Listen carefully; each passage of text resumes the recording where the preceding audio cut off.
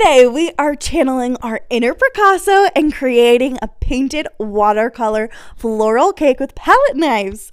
Once the cake has a nice base coat, I recommend setting up your painter's palette with your colors of choice and doing a practice painting to refer to while you decorate. This really helps me.